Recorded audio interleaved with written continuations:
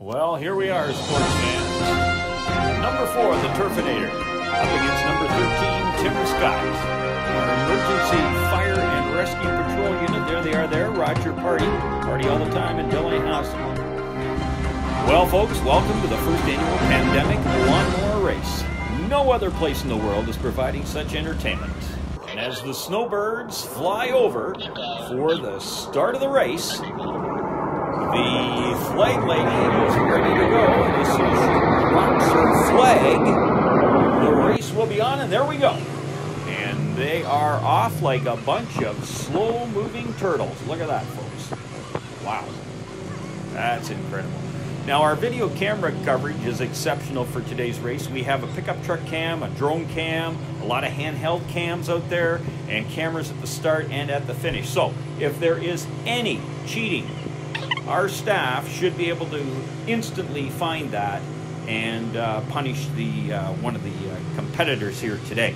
Now, back to the race and a little history of both of the competitors. Number 13, Tim Scott. He's got a sweet ride out there today. Tim's on a Troy-built 30-inch lawnmower with a 5-speed, high-performance transmission. And number 4, the Turfinator, well, he's got a 71 Aaron's 21-inch fairway cutter.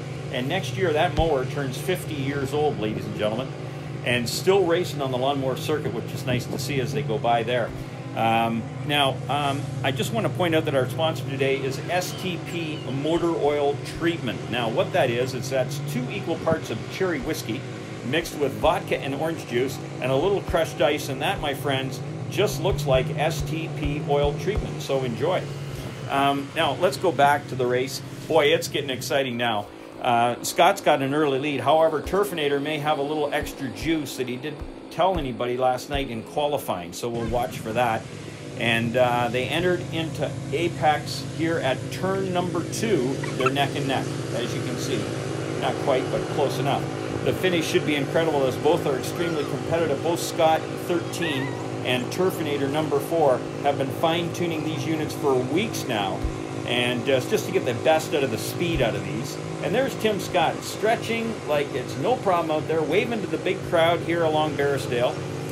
And as you can see, they're coming up to the chicane. Yes, now both now are preparing to the sprint to the finish after this chicane. And for those of you that are out of school right now, a little education here provided. A chicane is a curve in the road added by design rather than dictated by geography. So there you go, folks. As we return to the race, I should point out the little guy on the bike in the green. He has 1 gear, and he seems to be doing much better than the rest. Look at this little guy come across the finish line, and you can hear the crowd. They're starting to cheer now as he comes across, and it's going to be close. There's number 13, Scott, and number 4, the Turfinator. They are neck and neck as they come across the finish line, and there it is.